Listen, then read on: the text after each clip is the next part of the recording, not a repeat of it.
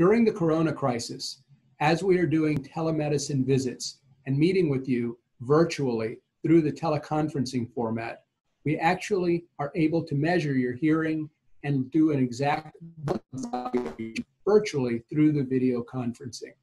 The audiologist will contact you about using one of two separate apps that are available to accomplish this. YouHear, for those of you that have iPhones, and Hearing Test for those of you with Android phones.